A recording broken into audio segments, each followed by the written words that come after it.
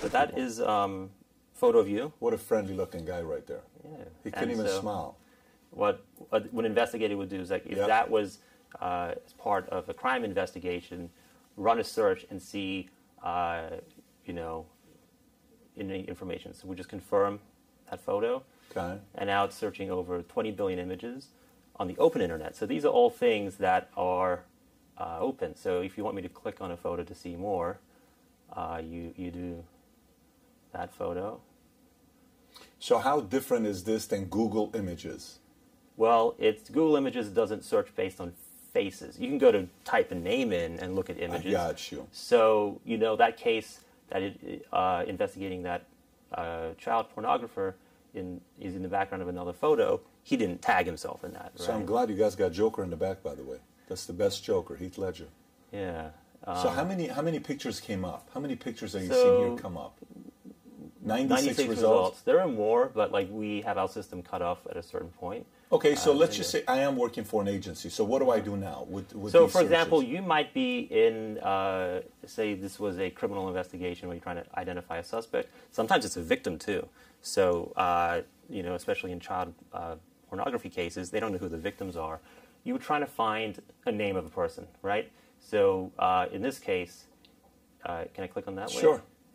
This goes to a website, and that website might have information about the name. So here we can see that your name, Patrick Bet David, and it's, you know, an Instagram profile. So this is yours. Actually, who that is? That's actually Brittany Kaiser, who was cool. a whistleblower for Cambridge Analytica. Yeah. I don't know if you're familiar with her. I've heard of Cambridge Analytica. So let's do a couple of the other guys that we have here. So we'll see.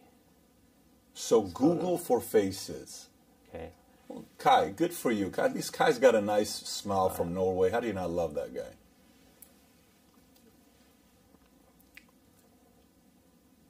And thanks to Kai for volunteering. Yeah, thank you, Kai. Tyler. But again, it's only anything that's out there that's public. Kai, you're officially in the system, just so you know.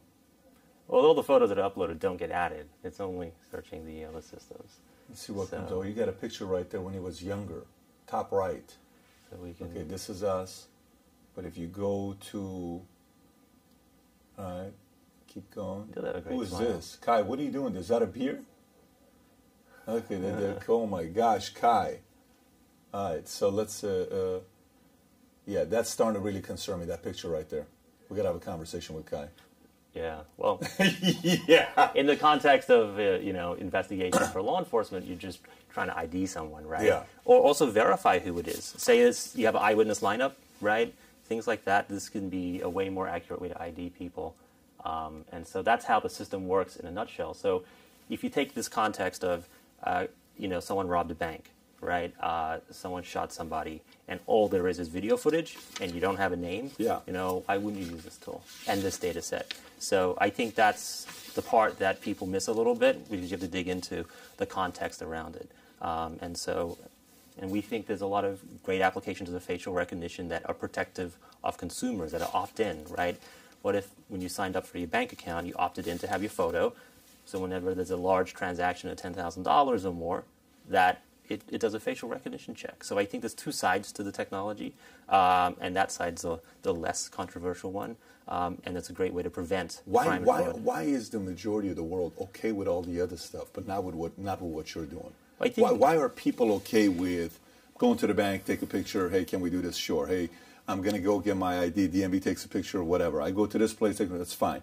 Why are people comfortable with that, but so many are not comfortable with you? Well, I think there's two parts of the innovation. Yeah. One is the size of the data set, right? Now it's 20 billion images.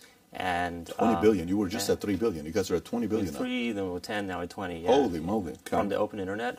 And so in this context, every photo is a potential clue to, you know, exonerate someone, help solve a crime. And so I think that's part of it, and it's really accurate now. If you look at the history of facial recognition, in 2011, 2012, Facebook had tag your friends, but they only had to be accurate, 1 out of 1,000. You might have 1,000 friends on Facebook. Then Apple did unlocking your phone, but that's only matching the same photo.